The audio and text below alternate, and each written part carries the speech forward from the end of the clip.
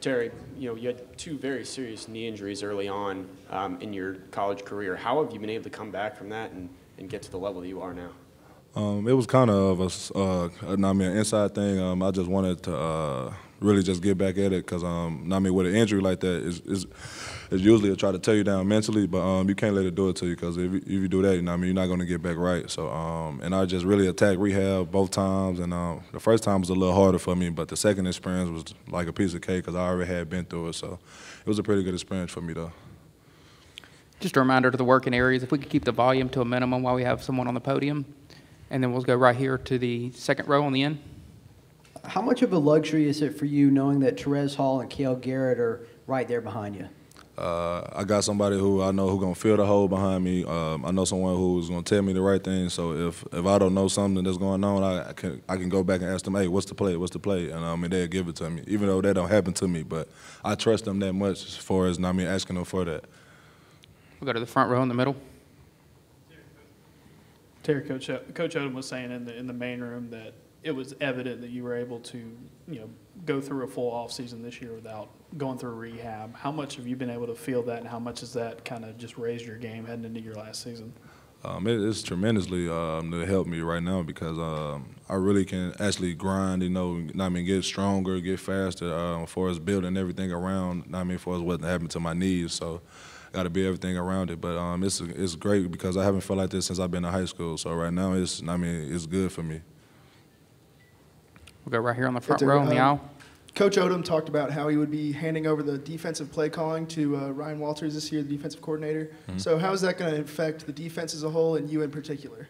I say how it affected the defense. I don't think it affected us at all because he'd have been right there since Coach Odom was been our defensive coordinator since our freshman year. So he knows his defense in and out. So he's a great coach and great dude to be around, great coach to be around. Always trying to make you better. So it's gonna be a great experience for him, and I know he's gonna have a great job. Go to the camera platform in the back, all the way to the right. Terry, what does it do for a defense seeing the different looks that the offense is throwing at you under Derek Dooley? He said he's going to kind of keep elements of last year's offense, more spread and also more under center than in years past. So what does that do as a defense to help prepare? I'll say it would help us because there's some teams that probably don't even run that. Don't run that type of style of offense. But even when we come across it, we'll know what to do. We'll know, the little tendencies as far as what they're doing and what to expect coming, for that week. Go to the front row here on the left. Terry, when did you know that you were going to come back to Missouri for the next year? When did you make that decision in your mind? I made that decision pretty early too, because as far as how the season was going, as far as how my body was feeling, I just knew that the next level wasn't ready for me, and I wasn't ready for it. So I told myself I had to come back, and especially I had to get my college degree. We'll go to the front row, all the way to the left. I know you just said getting a college degree is something that's very important to you, but growing up, was the NFL always something you dreamed of? Yes, always. This since I started playing the game of football when I was 5 years old, and I always tell myself, I'm gonna make it to the league. I'm gonna make it to the league. Go right here on the aisle on the front row. So Terry, coming out of high school, you were one of the biggest recruits in the country, I think top 2.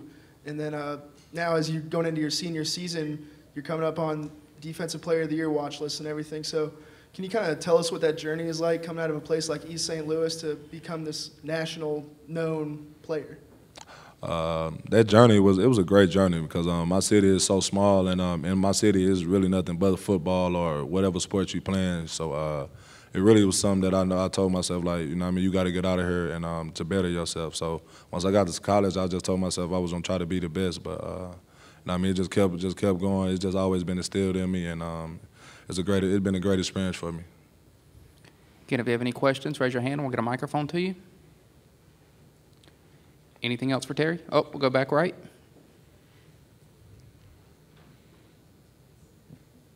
Terry, do you feel any pressure to carry on the legacy of the D-line zoo and kind of be the next in line of high draft picks coming out of Missouri on that line?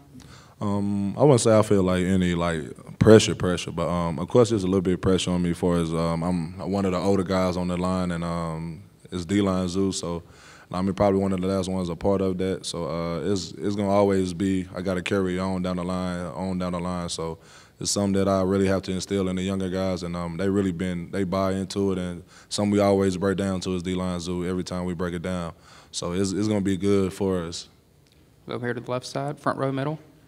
Terry, last year when you guys turned it around and started winning there toward the end of the season, you raised your game as well.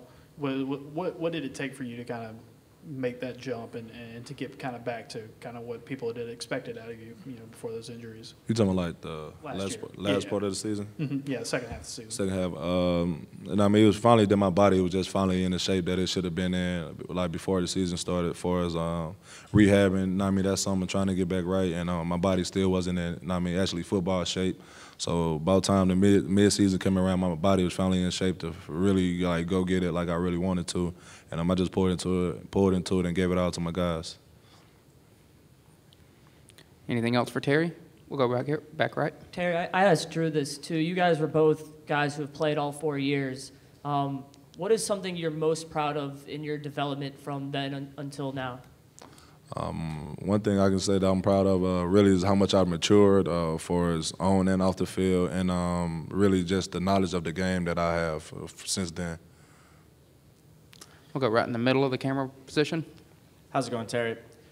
I know you're technically from Illinois, but East St. Louis is right across from Missouri. Why was it so important for you to commit and play for technically the in-state school?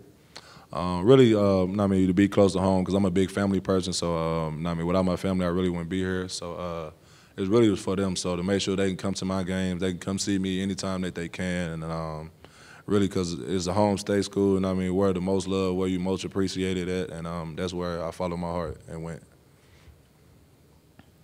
Anything else?